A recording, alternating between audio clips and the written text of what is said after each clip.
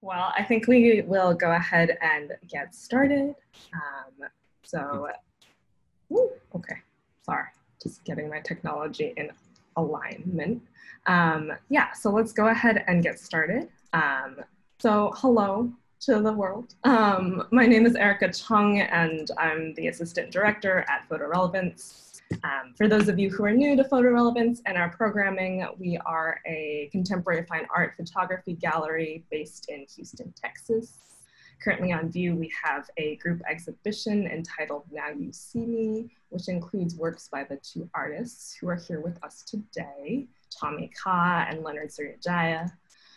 I know our worlds have perhaps been feeling a little bit off kilter and exhausting as of late. And I'm grateful to the two of you and our audience, who we unfortunately can't see, but we know are there, for sharing in this virtual space nonetheless. To the audience, be sure to drop any questions you may have into the Q&A box, and we will get to them either as we go along or at the end. So I'm going to go ahead and share my screen really quickly. And hopefully I share the right one. Can you see this?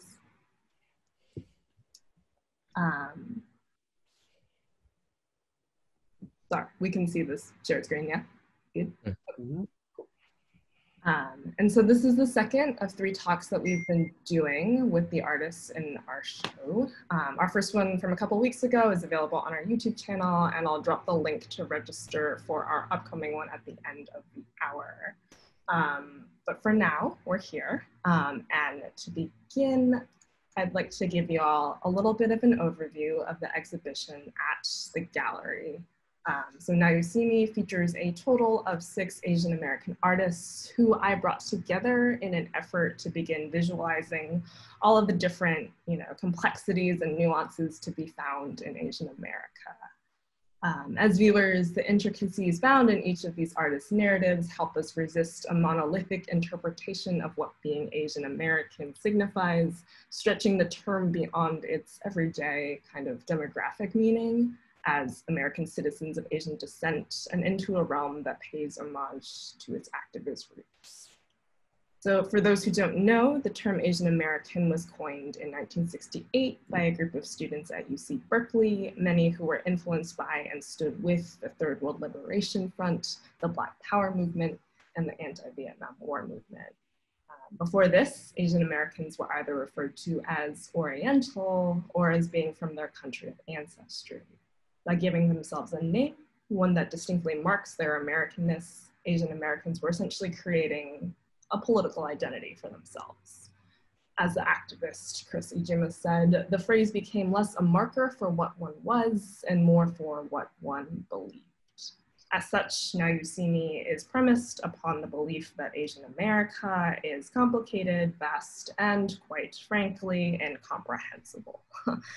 But this exhibition suggests that we might begin to understand it through the stories told by these artists, and that the tales they weave are just as crucial to the American story as the ones normally ascribed to the canon.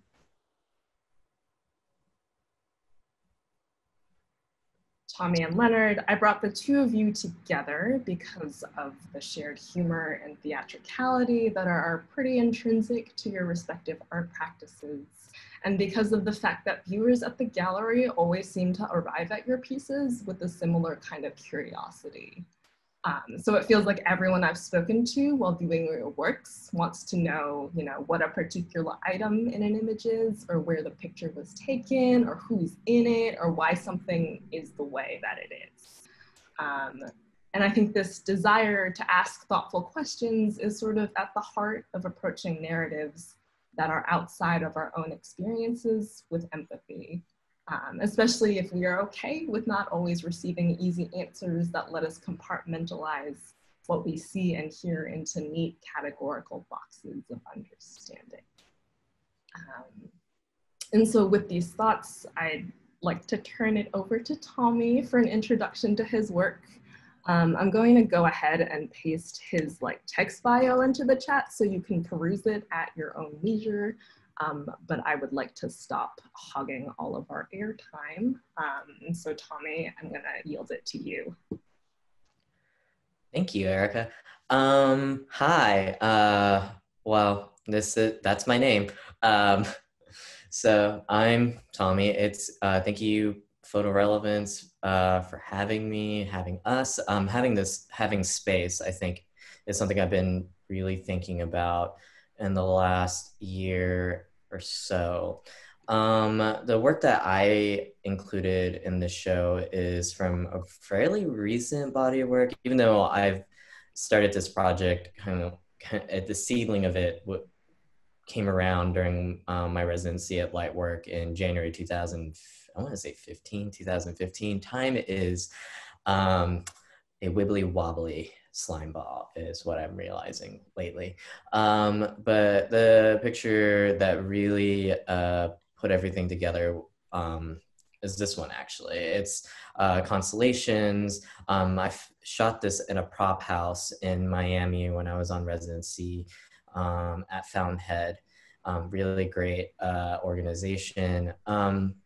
But well, I guess like part of my work is using self-portraiture as a way to find an image or create a way to look for how Western imaging has like influenced the way that otherness is photographed. Photography is a Western invention. It's a very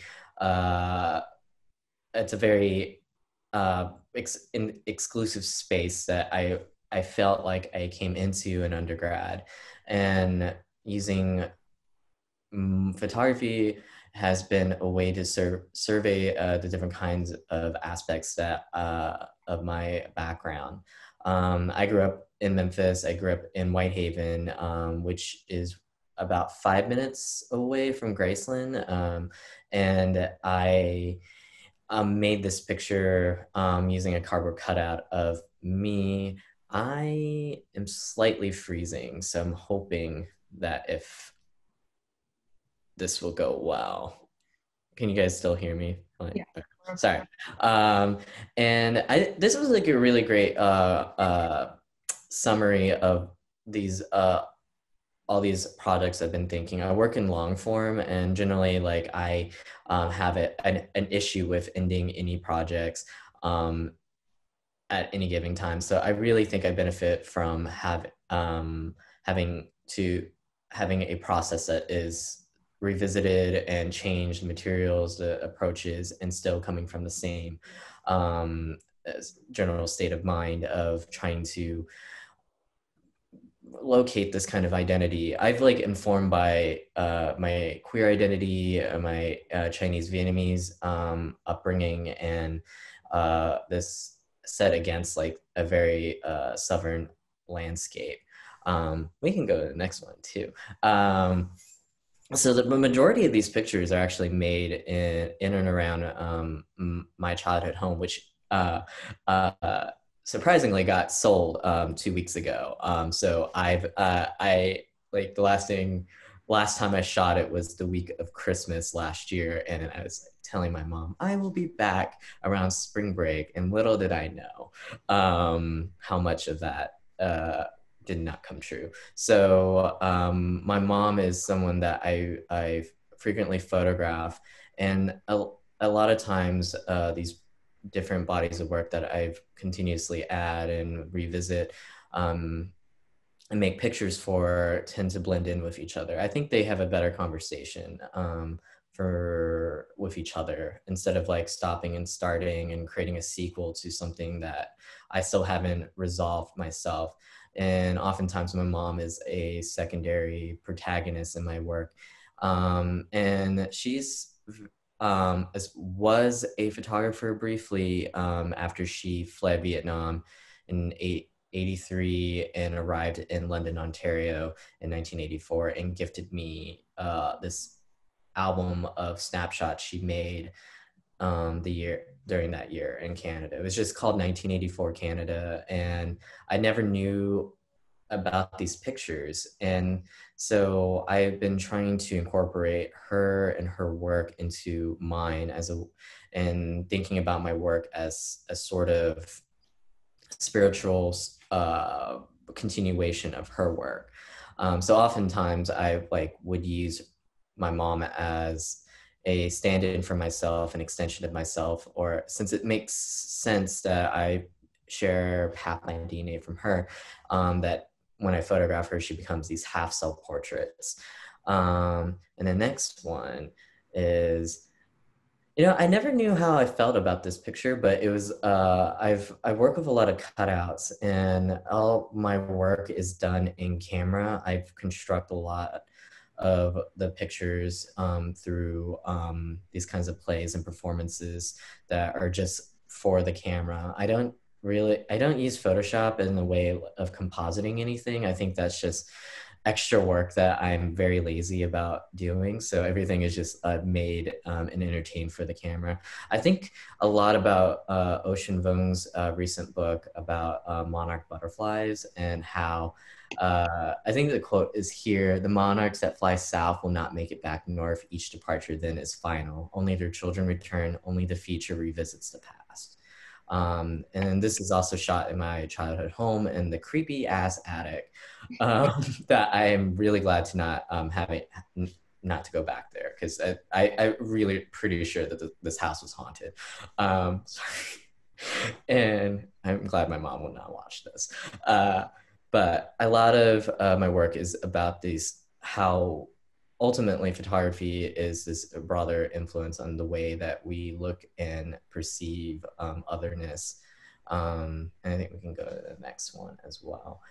I like to change my materials continuously, or revisit for example, I worked with a lot of cardboard cutout imagery of my body, often working with third-party companies to fabricate these props that also function as a still life, that also functions as a portrait, and drawing from the biography of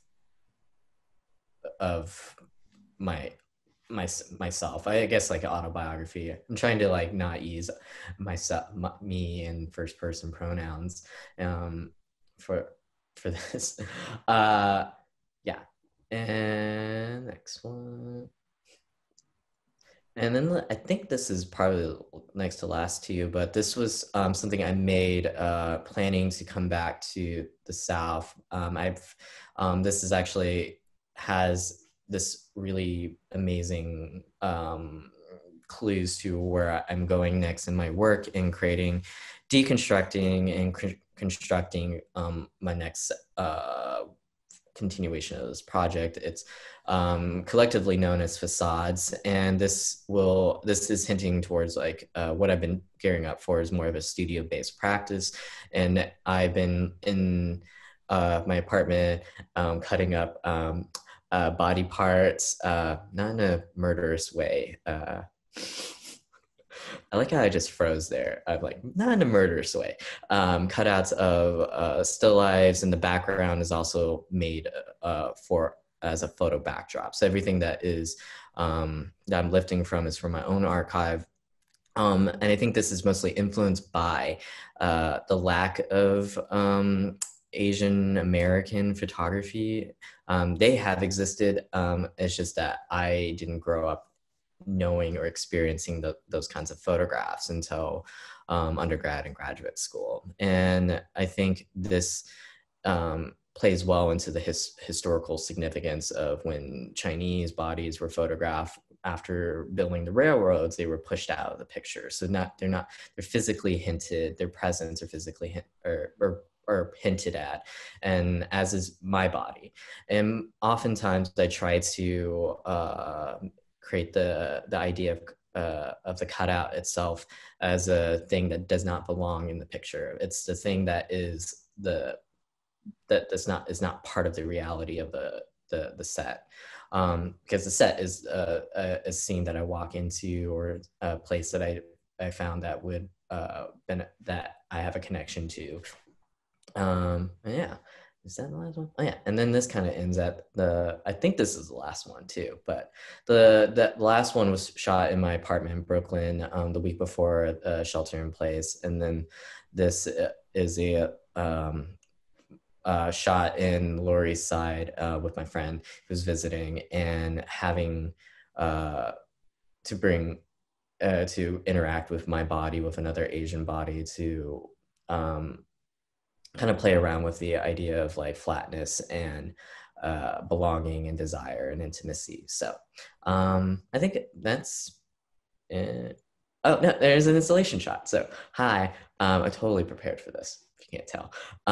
But yeah, and I guess I'll end with bringing back, looking at my own archives to create this sense of play with my photographs, because I believe like with photography and picture making, the act of photography is the first act, and the second act would be printing the print itself, the photograph as a physical object.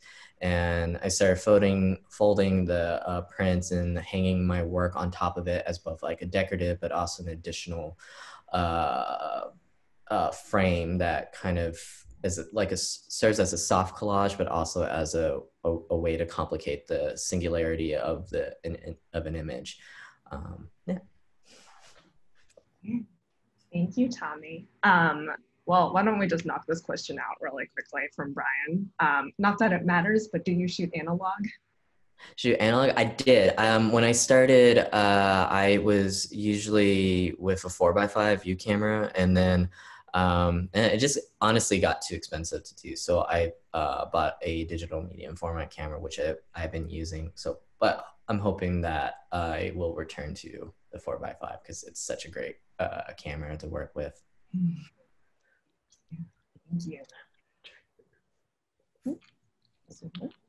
So now I'm going to hand it over to Leonard to talk through his work, and I'll again kind of drop his text bio into the chat if you'd like to see all the cool places he's been.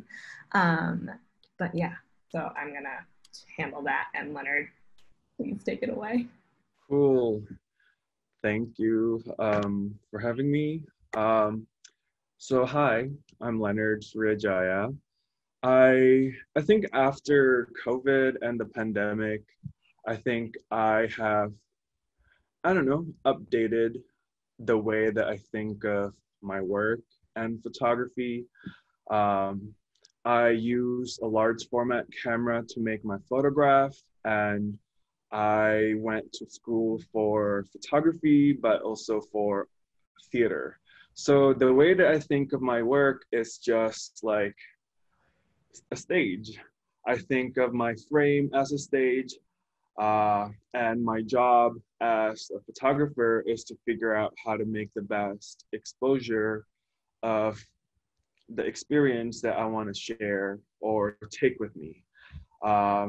And I see a question about Calvin, and this is Calvin. The way that I work is usually pretty improvisational. I would prepare as much as I can, but when I get to the location, when I get to work with the subject, it becomes this exchange. And the great thing about using a large format is that the camera will just wait, and it sits there.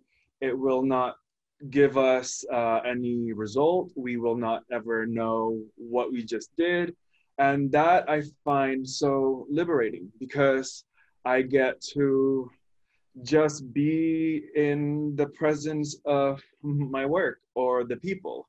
And the people will not bug me to see, oh, how do I look? Do I look pretty? Do I look cute? So it's just like, okay, we got to do this job, and let's do the best that we can. So this photo I made at my cousin's home. I started working with my family first when I go to Indonesia. So I grew up in Indonesia. I moved to California for my undergrad studies. And ever since I moved to America, I would go back once a year during winter break to see my family. And, you know, I started in a theater program And then I started taking art classes in my junior year. And that's when I fell in love with photography. It's almost like, whoa, I don't have to rely on actors. I don't have to rely on crew members. I don't have to rely on anything else but my camera. And it just felt like, whoa, I just feel so free. And I started taking my camera home to Indonesia. And, you know, during that time, I don't know, I told my family, like, you can help me get good at it. Like, we can practice. And of course, they wanted me to get like awesome grades in school. So they were always down. And I don't know, at the time, I hadn't come out to my family, and quite honestly, it was just very nerve-wracking. Every time I go back to Indonesia, just knowing that Indonesia is still a conservative country and my family, I don't know. So every winter break, it felt like this would be the last time, Leonard. Like, this is the last time you're gonna be with your family before they banish you out. So I guess instinctively, like, I wanna remember as many things as I could. And one way that I could do it is to fit the camera frame, my stage, with as many things that I would wanna remember from my home. And I usually use whatever's available at my aunt's house, my parents' house. So this was my parents' dining room. I pulled out all of my mom's fabric, you know, like curtains, bed sheets, dresses, tablecloth, shirts, and I kind of make it happen in the living room. And to me, it's just so, I don't know, so dear to my heart to be able to use these patterns and fabrics, because these are just things that I grew up with. The way that patterns and colors are part of the Indonesian culture, the Chinese culture. And when I think about what I would wanna remember of my home, of course, these are my materials. We can go to the next slide, Erica. And I feel like the freedom of working with a large format camera is just so awesome. Like, when I get tired of working with people, I can just lock myself up in my home or my studio and then just make something happen. So this was taken in my apartment, in that corner right there. But I made this photograph when Trump became president. During that time, I was also applying for a green card through marriage. And the process of applying to green card requires me to document and submit proofs of my love to my partner, my worth as an artist. Basically, I have to be able to document and put it and show it in material form that I'm a legit artist. I mean, it was kind of stressful in the beginning, just because, like, I don't know, at that time I had just graduated from grad school. And just the thought of having to be able to prove on paper that I am a working artist, it was just like, whoa, how do I do this? But I did it. It felt like I had no choice but to submit, but also figure out ways in which I can push back and be able to experience my own power. And something like this, you know, the question, like, why Trump in the fortune cookies, it literally is my fortune. I can't vote. I am here because I want to stay here and I love America, but also just the thought of submitting myself and my livelihood and having the proof where I come from and the way I love, the way I perceive family and having to prove my worth so that I can stay in this country just, I don't know, becomes my material that I use to make work. We can go to the next slide. So something like this. I made this photograph with my partner in grad school. I mean, yeah, the history of me meeting him was also in the pretense of photographing him. I met Peter in grad school, you know, when I was trying to figure out, okay, who would want to be in my photograph? And I guess out of everyone that I photographed, I mean, he stuck around. So that's me and Peter. Next slide. Paper House. I made this photograph when I visited Indonesia during my grandmother's it's like a year after she was buried. Okay, her death anniversary.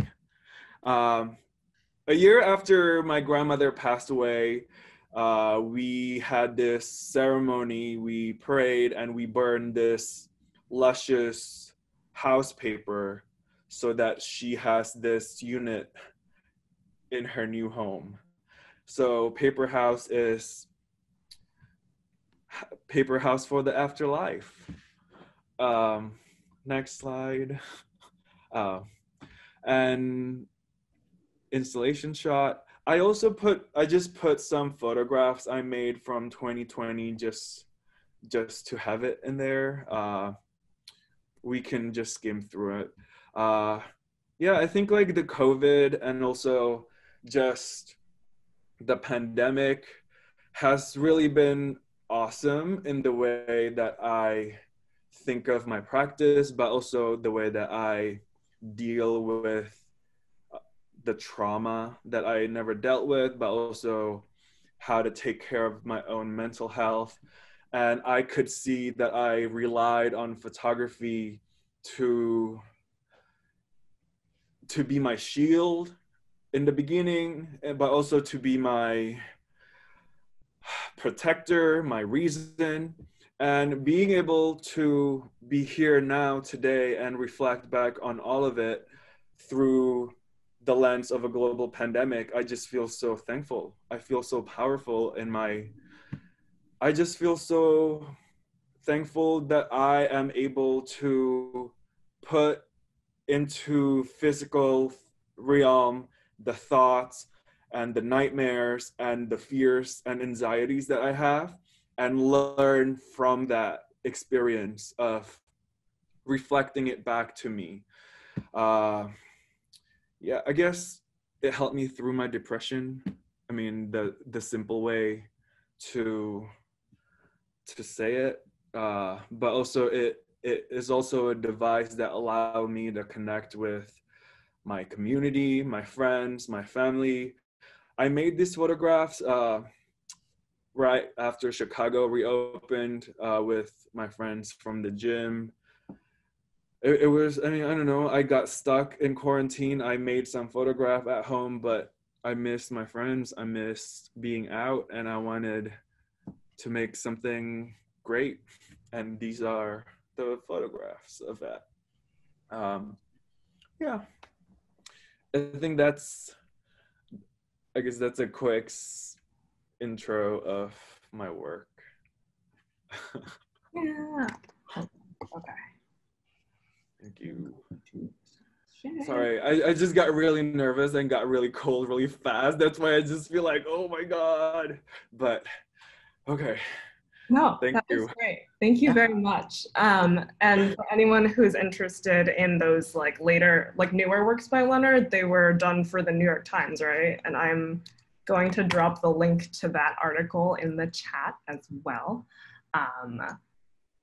I think they're very fun. I very much appreciate that you were applying like your visual influence to the pandemic. Yeah. So I will now, I guess, moderate a little bit of a discussion between the two of you. And I think I really wanted to start with an idea that I've heard and kind of seen both of you bring up in various talks and interviews that you've done. And it's this notion of photography as its own form of language, like its own form of communication. And I was wondering if you both might take a stab at expanding upon the idea and how it sort of relates to your image making. Yeah, I can go first. I think for me, when I started working with photography, it was so much driven by the fact that I couldn't use verbal words to communicate my queerness, myself and my existence, that I relied on photography as a way to protest, to push back. And now for me, photography has just become like a part of my life, that I use art making and making photographs as a way for me to process informations that I need more time processing, basically.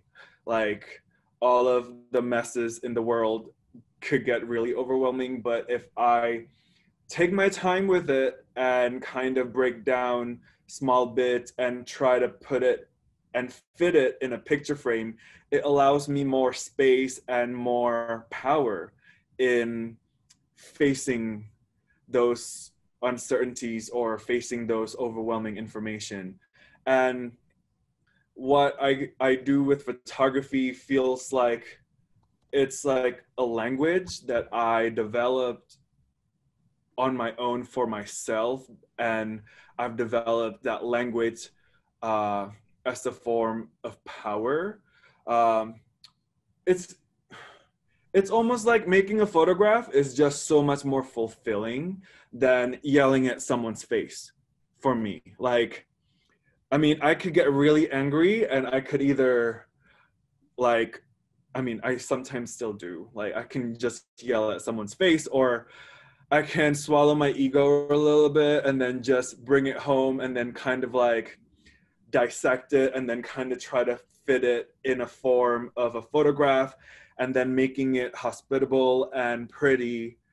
And the reward of doing that to me is just so much more fulfilling than just yelling at someone. So to me now, like, photography just becomes this language that I don't know, like, I make things for myself and it makes me feel happy.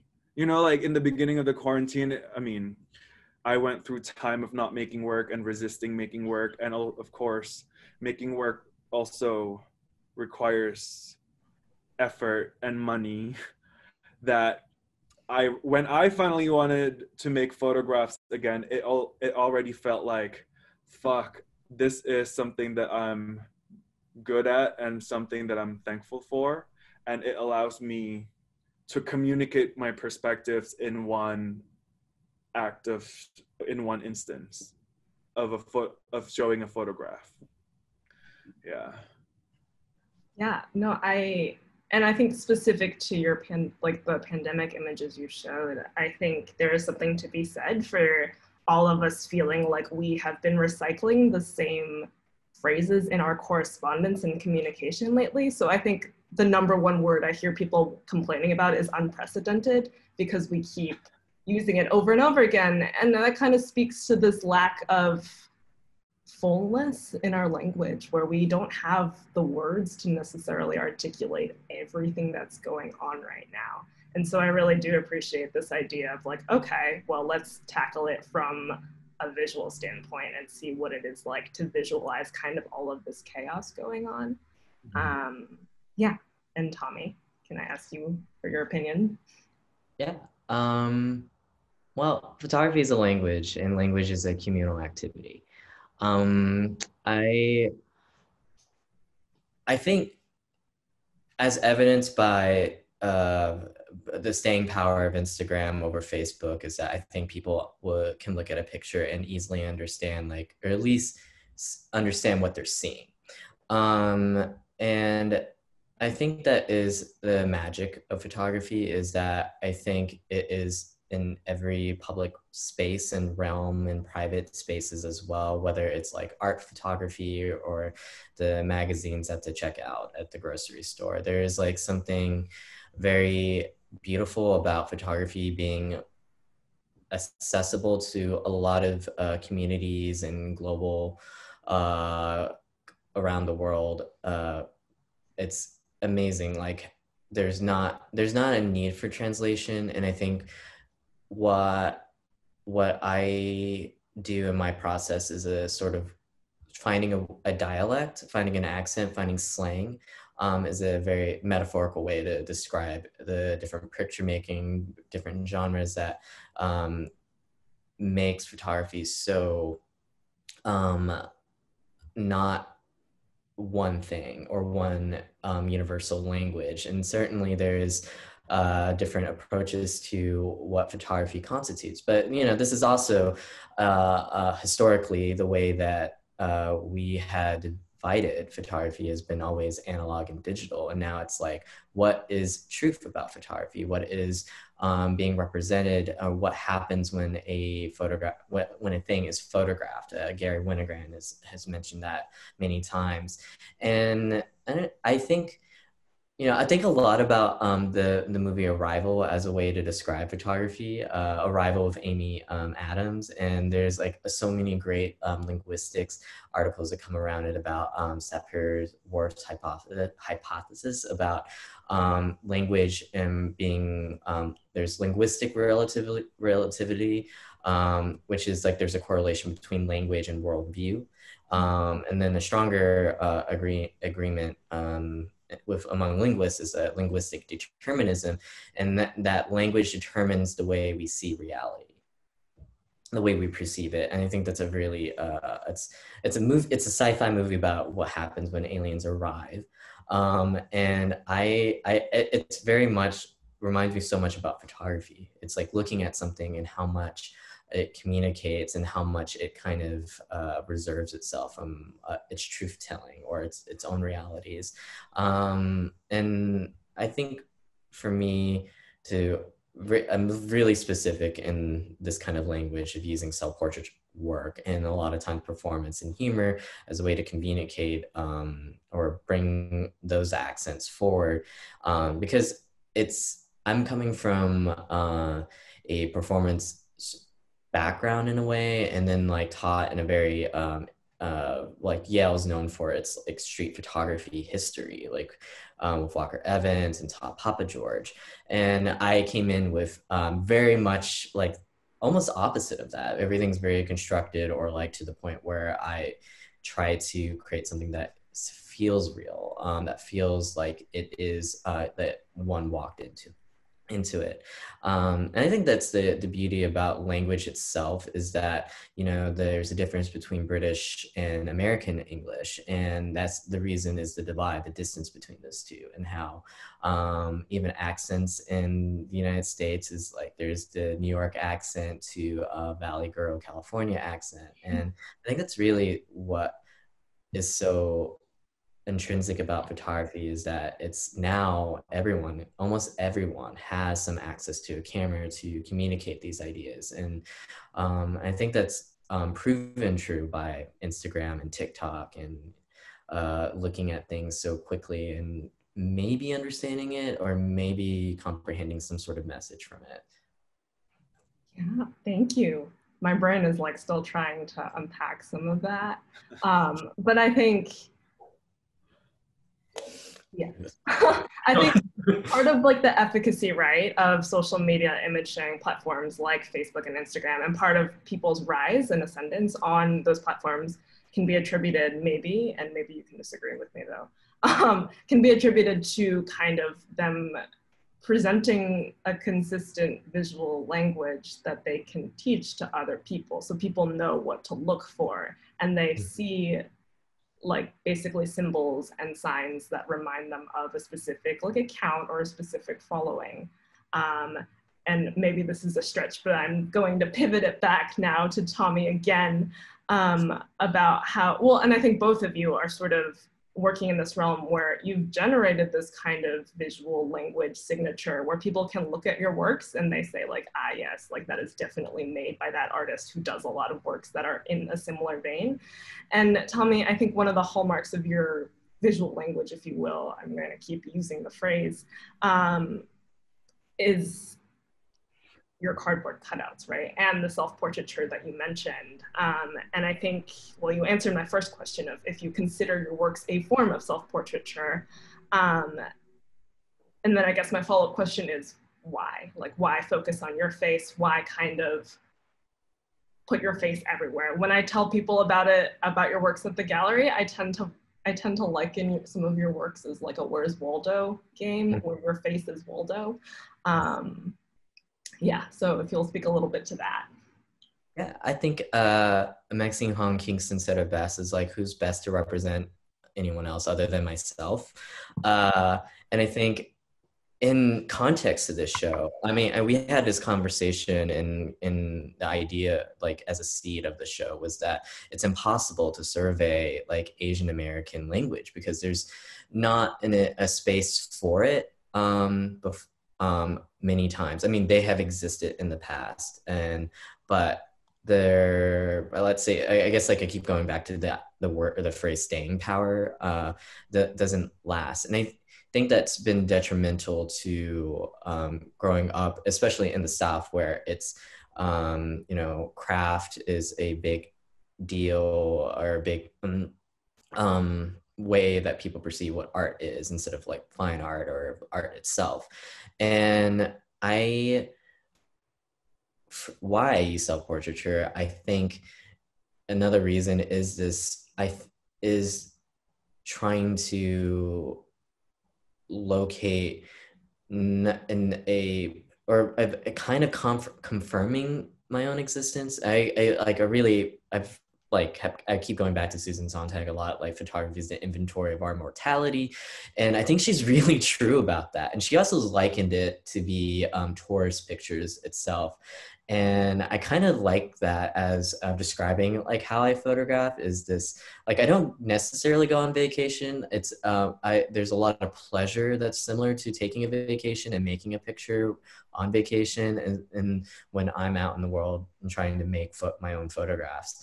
And I think there's so much to say, there's so much materials to build up from this autobiography that extends not of myself, but also my mom's work and what happens when I incorporate her work as an extension to my own. And especially where our work is vastly, vastly different. Like her coming into or fleeing a country and then making pictures is a different motivation and a different aesthetic altogether, to where I was in a Southern art school and then went to a Ivy League for grad school, and it's completely like my relationship to photography is different. And I think that has its own context, its own its own understanding and its own definitions that I'm still trying to go back and make things that are compelling, that is not, it is about myself, but also about this kind of experience that I feel that is across the board of like feeling othered and feeling different and feeling where are these spaces that I know exist but is not available or accessible. Yeah. And can I ask a follow-up of sort of, in bringing up the notion of spaces, and maybe this is a little too literal, but I think another interesting thing about your work is that a lot of your photographs are appearing in these interiors that are all very, very beautifully lit, but there is kind of no sense of where they are. Mm-hmm. And I guess I'm curious to know maybe a little bit about how you're choosing to photograph in what spaces, and also, well, no, we'll let you answer that first. Yeah, I'll do it quickly. It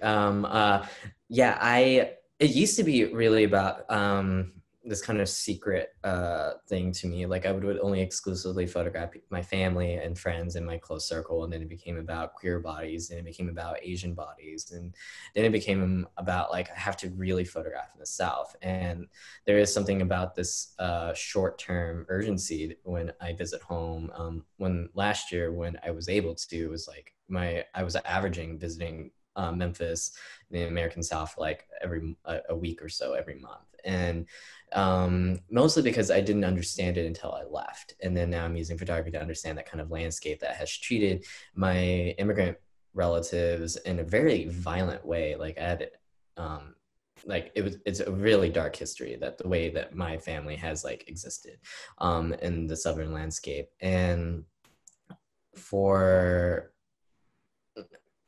I think it's less important after being in quarantine. Now it's just like I want to photograph everywhere. There are other bodies of work that is just made because I'm traveling for work, and I photographed my bed after I slept in it because that was like I'm tired of photographing myself, which is actually how this project came to be. It was, I'm gonna make a cutout of myself and just like deal with that. And yes, I'm a lot to deal with apparently. And yeah, I think it's less important now for me, but it is like I still am inherently drawn towards like those subjects, and the setting is important. Photographing in the South to understand my place in it is very important still. But now it's like photographing in New York or like in a studio is like just as important because that is like my everyday experience now, and using photography to validate those. Thank you. And then Leonard, I think to kind of backtrack to this notion of like another hallmark of like your own visual language, I was thinking a lot about sort of all of the items that you're accruing and putting together into your compositions. And I think you touched on it a little bit.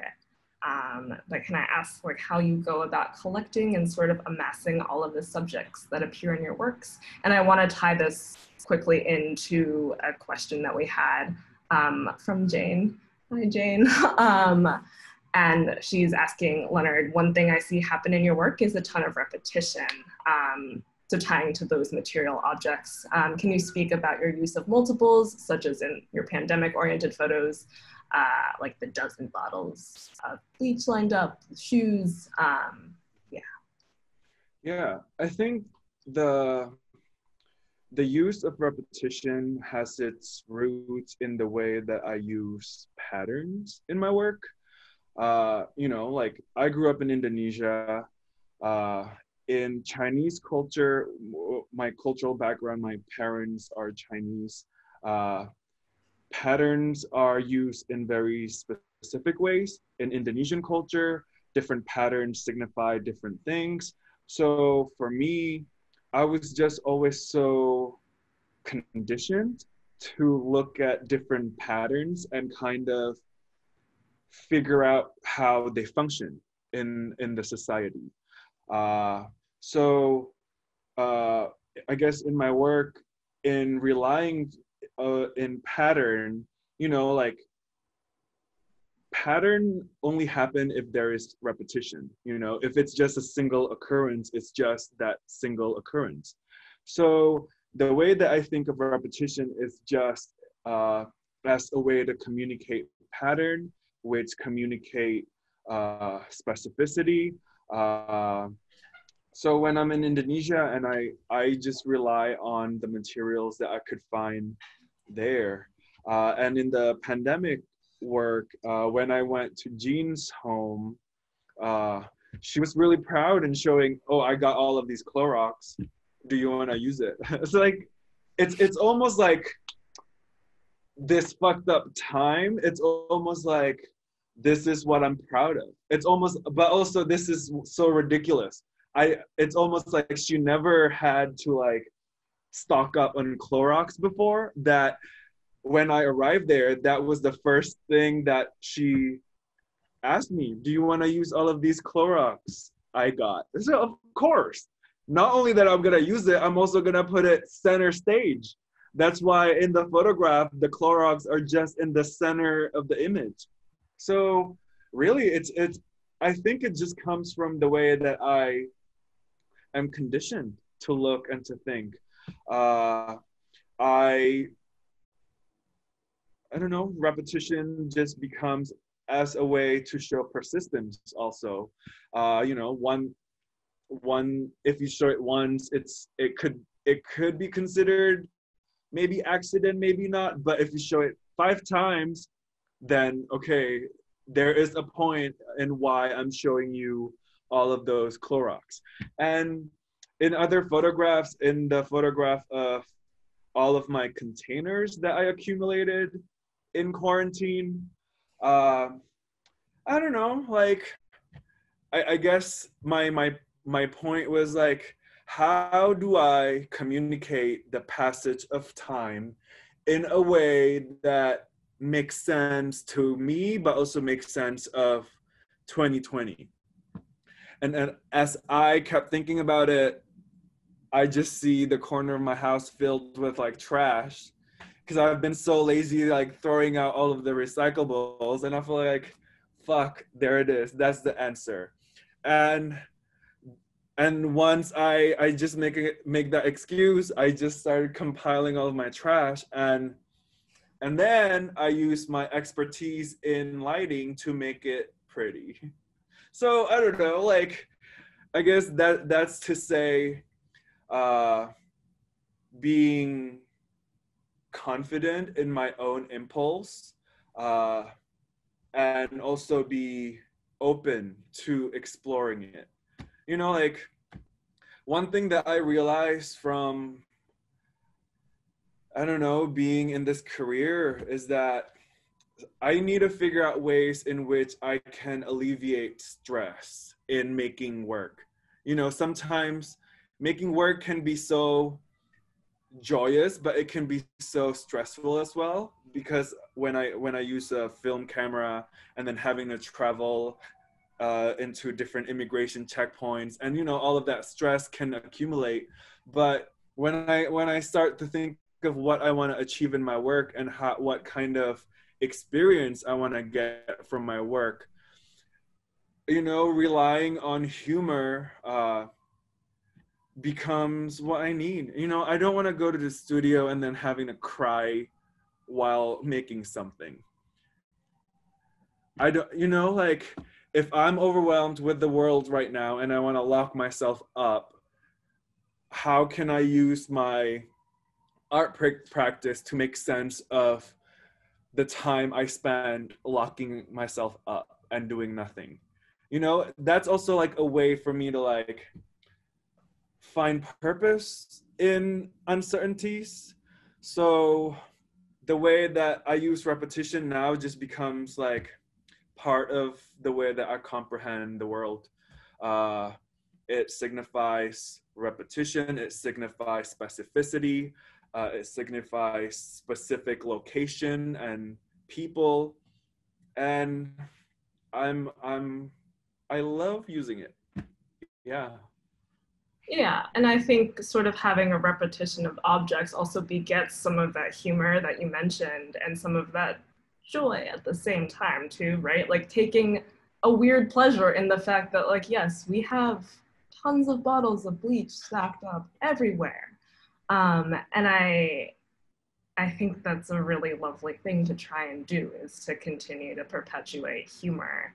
And on that note, I think I might pivot to a question that came from Jean, which is, I feel like we don't often discuss humor as a useful tool in the fine arts sphere, but both of you use it so skillfully. And I wonder if you can share a bit more about how you arrived at the use of humor and absurdity in your work, and when you first recognized how powerful it can be for you.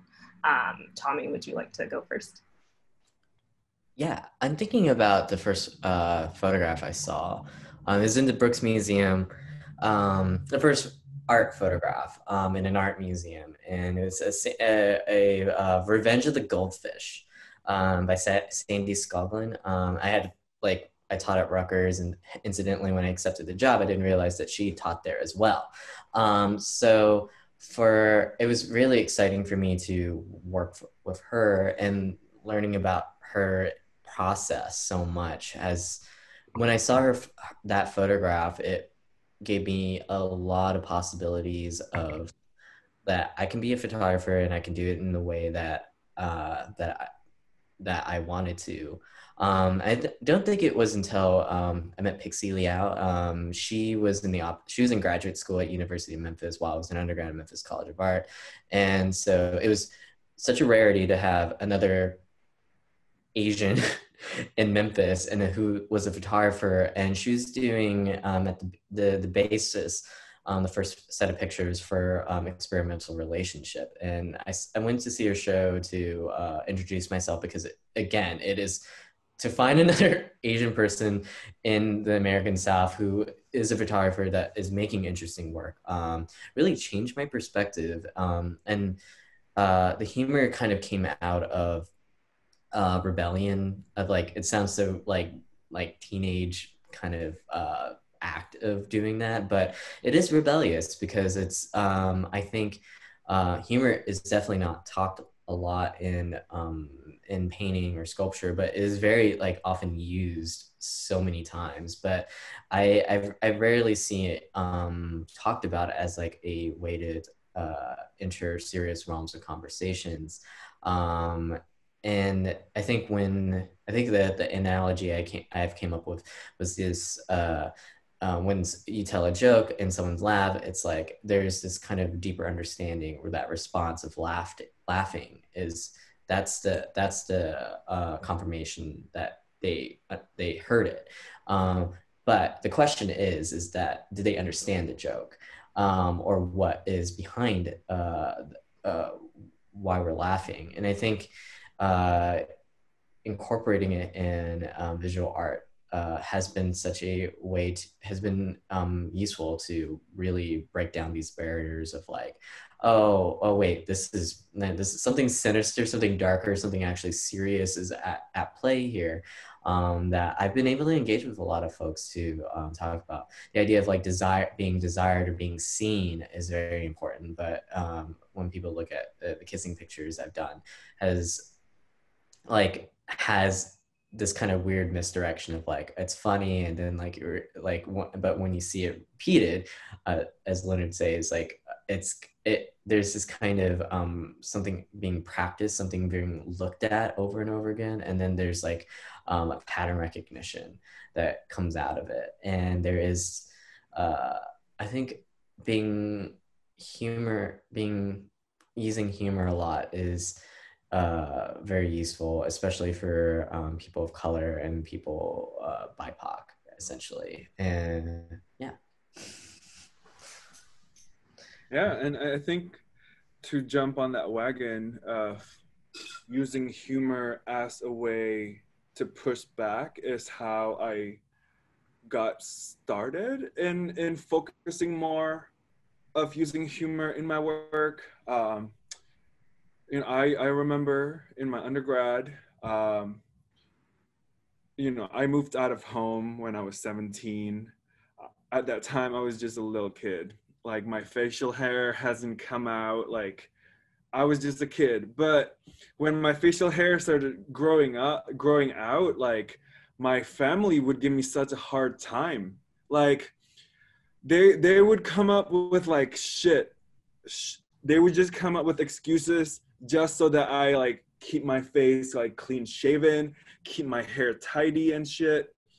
So like one day for a project, I just shaved all of my hair, my eyebrows, my mustache, my beard, and then I glued it back on.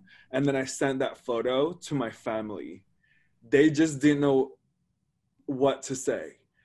Like, but at that same point, like, I realized, whoa, this is such a great tool to like protest, and I could get away with it because for once they wouldn't say that I'm being a disrespectful son because I'm just like doing my thing. But also like to be clean shaven like a monk is always like the look that is like the highest form that my family could like comprehend, like Hmongs don't have their hair. So I just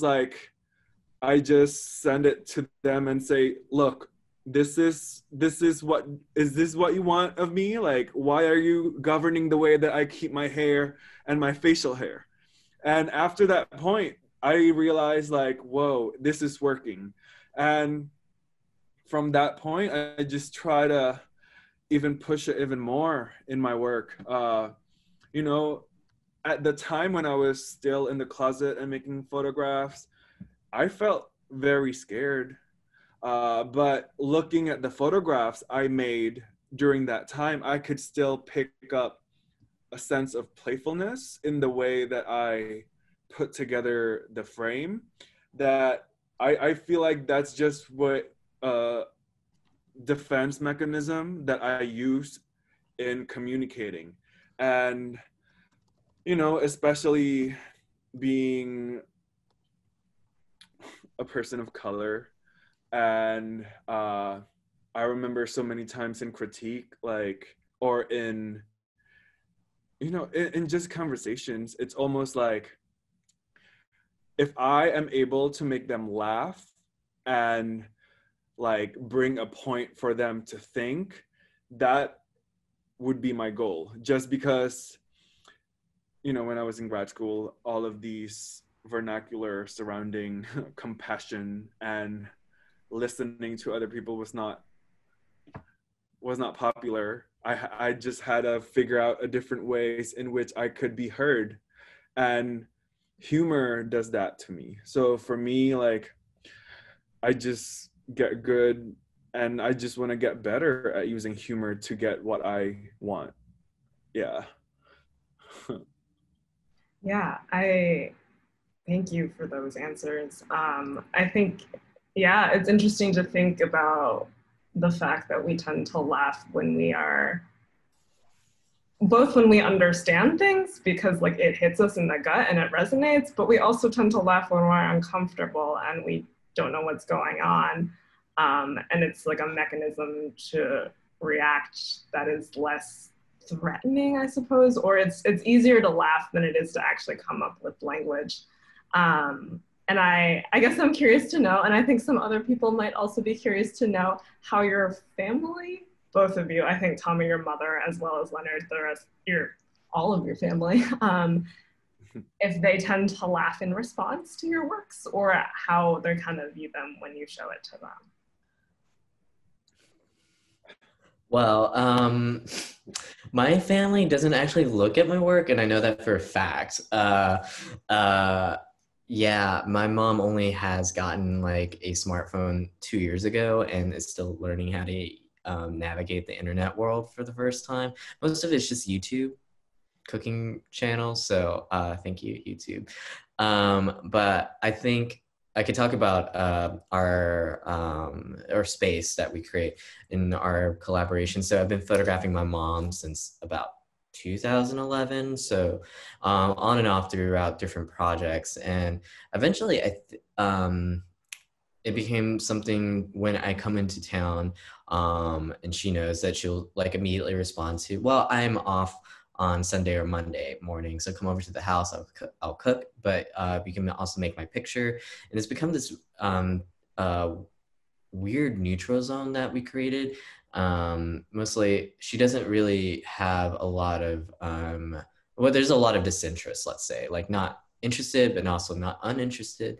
A lot of disinterest to art itself. Unless it's like my aunt goes, then she'll like be like my #1 fan, I guess, which has happened. But for my mom's relationship, I think the active picture making has become a really safe space that where there's this kind of character based on ourselves that we interact with each other. And I think photography really brings it out of us, is that there's this sense of perception that we want to be seen as, and also would want to but construct a scenario that we can like photograph and image in a way. I'm really mostly surprised a lot when my mom just sets aside time, and that's the first thing we discuss on the phone when I'm about to come home, is that there's this time that I can come over, and this kind of permission, and this kind of what she wants to wear, what she wants to do, wants to portray. And oftentimes it's just these little subtle directions that she would spend about like hours placating towards the camera, and then like we'll go off, and like afterwards she'll take a nap and just like, that was fun, awesome, okay, cool. And then, you know, the mother-son relationship becomes really apparent once we start arguing and becoming antagonistic, which has been the nature of our relationship on and off throughout the years. Yeah. And I mean, for me, I would say my family enjoy it. Like, you know, they would say that I'm bossy because I am bossy, but like I provide a stage for them, and we have a great time making photographs. And a lot of the time we were just like laughing, or like I sometimes like pushing the limit. Like, I want to know if my sister would be comfortable like covering her face with chicken skin, or if she would be comfortable gluing her eyebrows and me getting rid of it. Like, I want to push all of it. And the way that I bargain with her is like through humor, but also through like this brother-sister fight that like we have. I don't know, like I would help her do chores in exchange for sitting in my photograph. Because usually when I go visit, you know, like I'm only there for a month, and I don't watch what they watch. I don't enjoy my time as much, especially it just feels like a concentrated family time in a period of a month, 24/7. It's just like, okay, I need to create something that I can bring to America and be proud about. So I just use my work and kind of use humor also to like entice them, but also as a way to open up harder conversations. Like I came out to my sister and to my mom while I was holding a camera recording them, because I was so afraid. I didn't know if they were gonna reject me right away. I don't know. It's almost like the camera was there to protect me, and also to keep them accountable to their own responses. Like, I don't want them to be like yelling, or like, I don't know what to expect.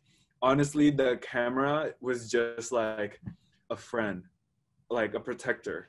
So I think my family understands that, because like it's not like I talk to them every day. So, but through the experience of them watching me try to put a photograph together, try to coordinate people's schedule and have people meet at my mom's living room and do something, to them they see, oh, this kid loves doing this shit and he's pretty good at it. Like, let him do it. And my family doesn't really care of the result of the photographs that we make. I would bring all of the film to America, process it, and then a month later, after we've made the photograph, I would send it to them, and I wouldn't hear back. They just left me on red. Like, so, but that to me just explains, okay, what they value is the experience of making the photograph, not so much the final result of the photograph. That is true. It's like that experience of just picture making is this weird like playground where they get to be, they have this sense of control of how they want to be seen by the camera. Like, I think that's like the part of the amazing magicalness of the camera being present is the way that people react to it. But that's so much true. It's like my family is, well, my family kind of tends to run away. Like they see me, it's like, oh no, he has a camera. Wait, I'm gonna go to the other room. I'm gonna take a nap. And it's like, well, that hasn't stopped me. I photographed you sleeping, and not in a creepy way. It's just that, I mean, that's the only time I can photograph you. It's like, please don't post this to the internet. It's like, hi, what's for dinner? But I mean, there is something really beautiful that the camera kind of bridges that this kind of collaborative experience, this kind of neutral space, this kind of like way of spending time with each other, where it is like there is work being done, but they know it's important. Like there's like some weird sense that they know this is important for me and for you, and they really like put up with us so much. I think that's like the way they show their love and affection, is that they're weird. It's not a lack of participation, but they're like their willingness to put up with what's going on with who we are, as the identity of what we are now as like photographers. You know, like this kind of family historian, this documentarian, even like where our work is kind of like either stage or this construct or this theatrical play, there is this kind of nice sense of their own being when the camera is present that I find really enjoyable, but also like totally understand why like grandma ran away. Like that's the most run so fast. I love my grandma. Yeah. Because it honestly, it brings the family together, but also sometimes just the way that, like you said earlier, the way that camera and picture consumption is just part of our daily lives. Mm-hmm. And in my case, that's why I'm so thankful for the large format camera, because they see, oh, okay, this takes extra work, and they can't see the result right away. That it almost becomes a new situation altogether. Mm-hmm. That for my family, if I were to use a digital camera, we wouldn't have the same experience. And that's why I never tried with digital camera, because they would just ruin the experience for me. Mm-hmm. Yeah. Yeah. Yeah. And I want to be cognizant of time, but I thank you both for bringing up those points, because I think it is such a thing where, and of course I'm overgeneralizing and being stereotypical, and my parents are on this call right now too, but it is a thing where Asian families don't necessarily talk about a lot of past histories and a lot of things that inform how the family is and the family dynamic. And I think it is so wonderful that, yeah, there is an acknowledgement of like, okay, they don't understand what I'm doing, but they're okay with it because they know that I love it and they know that it's important to me. And that is, like you said, Tommy, like indeed how they show affection, even though it doesn't necessarily come across as affection in the way we might be used to seeing and understanding affection. Yeah, so thank you for that. I am going to maybe blitz through a couple lingering Q&A questions, and then I think we might have to call it a night. But yeah, so Tommy, a question for you is that your use of your portrait is very unique as you incorporate yourself into the images. Considering sort of the history of photography, how did portrait photographers of the past influence you, if at all, to find your own voice? Yeah, I mean, so I grew up in the South, the American South, and there is this like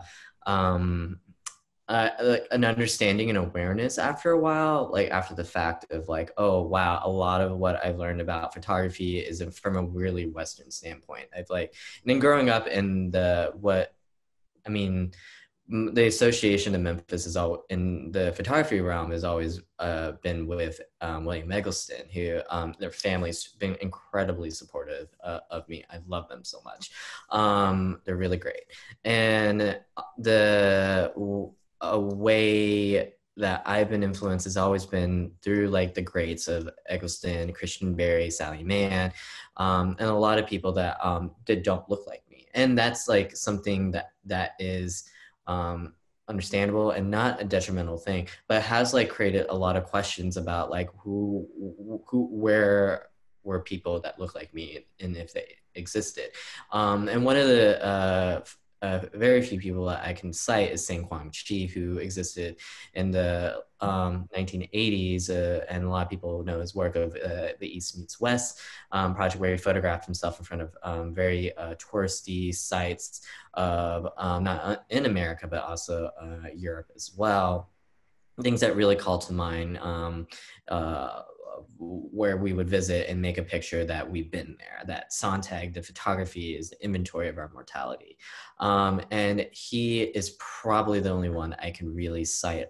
And the exciting thing about what I talked about earlier about using photography as an engagement, as a communal activity, photography as a communal activity, is finding that kind of language. And I think something that the show does really well is to bring together like one of those kind of dialects, that kind of slang that occurs, to find other people that are doing something similar in their own photography, especially, and kind of have that in the landscape now. Because it was very difficult to find historically people that were making work that is similar to mine, which is kind of non-existent. Sang-Kwang Chi kind of really hits the notes on a lot of the idea of performing as a character, as a communist emissary, dressing up, photographing self-portraits, black and white, and being from this place of familiar territory. And now I think it's just as important to have a lot of excitement that there are other like me now in this contemporary escape. The use of humor, the use of photography, the use of performance, or this kind of theatricality, this autobiography, are ways to signify that there is this kind of larger community that exists outside my realm. So I'm so thankful for the people that I've studied with that offered their time with me. Gregory Crutzen, Paul Graham, Jack Pearson, who I work for now. It's amazing that to have their influence in my work, and people outside of it, Felix Gonzalez Torres, a lot of queer people have definitely influenced my work that's aren't Asian or Asian American. I think that's really important for me in talking about this intersectionality that is occurring, that 10 years ago was not even a topic of conversation, or people didn't know how to talk about that. And I think that's why I like to be categorized or easy to categorize, which has been a fairly big criticism for me, is that why can't your work be strictly Asian, and why can't your work be strictly queer or strictly Southern? It's like, because I'm all of those things, and no one has made the kind of work that really deals with those languages together, and nor that they should exist in the same place. I don't think it's necessarily I need to hit all the notes, but to recognize that those are the kind of photography I'm interested in making, and that I belong in those communities, or from those communities. Yeah, thank you. I'm gonna drop Sang-Kwang Chi's name into the chat because I think he's a very important photographer that we all know and love, and it's important for everyone to know him. Leonard, the next question is for you, asking about Calvin, which, if y'all will remember, is one of his images where the Calvin Klein underwear is everywhere. The image Calvin is very interesting as a composition, but what is the message for the sniper rifle pointing at the viewer? Yeah. So I made that Calvin photograph in my cousin's room. You know, like, I haven't seen him for a year, and then all I know, he's selling knockoff Calvin Kleins on the side to make extra money. And to me, that is a great thing to photograph. And at that time, he also had just bought like a BB gun. You know, it's just like these boys. I mean, he's younger than me, but like, so, and also the atmosphere at the time was like, I was just uncomfortable because I was in the closet, and I'm not sure if people are gonna rat me out or if people are gonna find out. So just the fear that I have just felt like the gun was pointing at me, you know, and I just want to make that photo. I just want to see what it feels like to have the gun pointed right at me and me as a photographer shoot it. I just needed to make that happen. So that's I guess that's the story of the gun. But of course it signifies power. It talks about viewing, and for me, that was the fear that I have. I was so afraid that would be the last time that I'm there before they shun me away. So before they shun me away, I'm gonna go ahead and make a photograph of them just pointing the gun at me, just so I can see it and make my peace with it. So I guess that's the story of the gun. Thank you. I think it also weirdly brings up this notion that I think has been discussed a lot, is like the language surrounding photography and how it tends to actually be a little bit violent in terms of we shoot photos, we take photos, we capture photos. Yeah. Thank you for that. And I think this last question is probably a good place for us to end. How do you both, from Brian, how do you both honor pulling inspiration from your personal realities versus keeping certain aspects private? For example, like family, like your dynamics with your family and friends. I'm a little confused by it. I think the blur between private and personal and public has been such a thing that's such in the back of my mind, because I naturally overshare a lot of information just in casual conversations. I'm trying to placate that in a way where I'm just going to try to reserve and keep information to myself.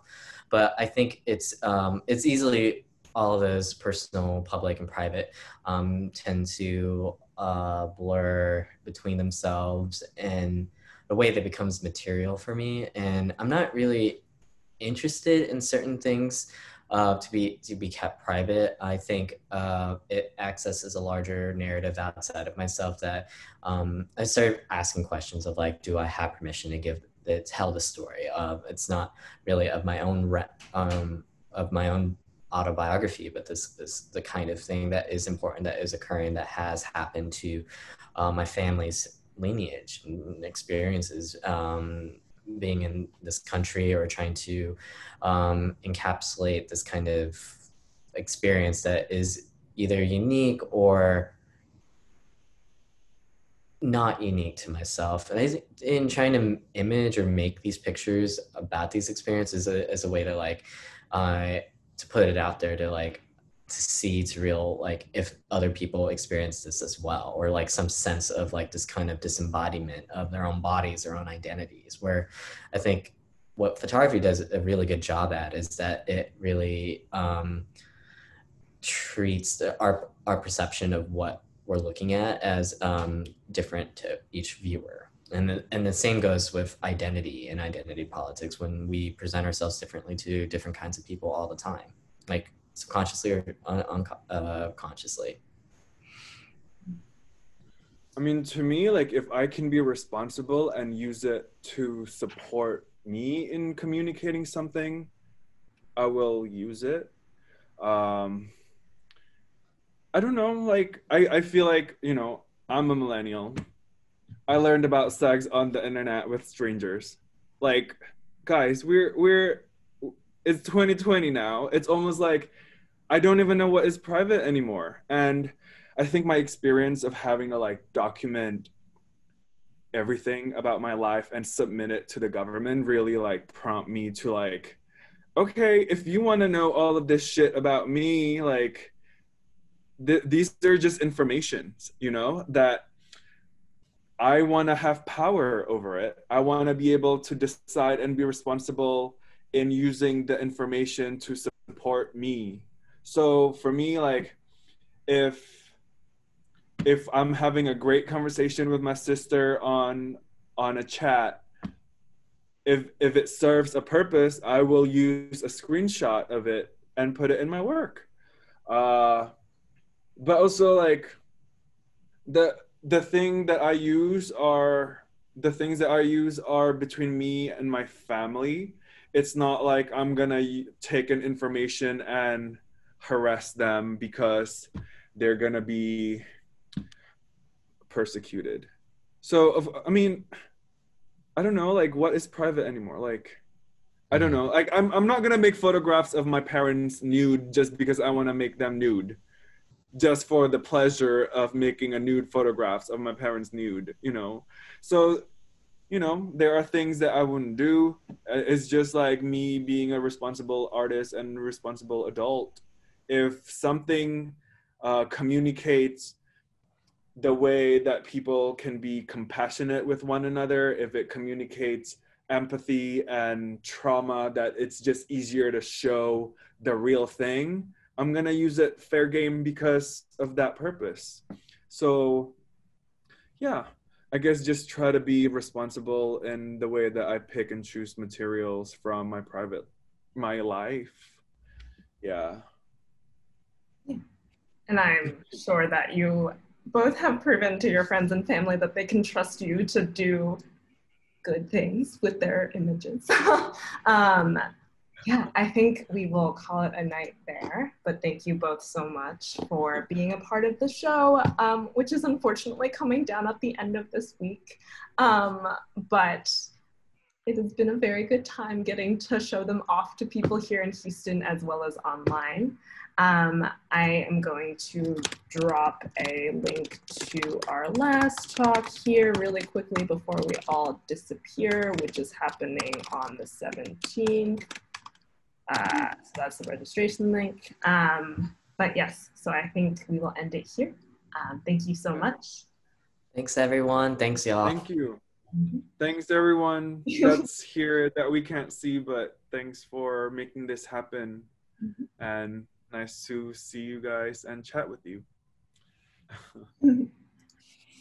Bye.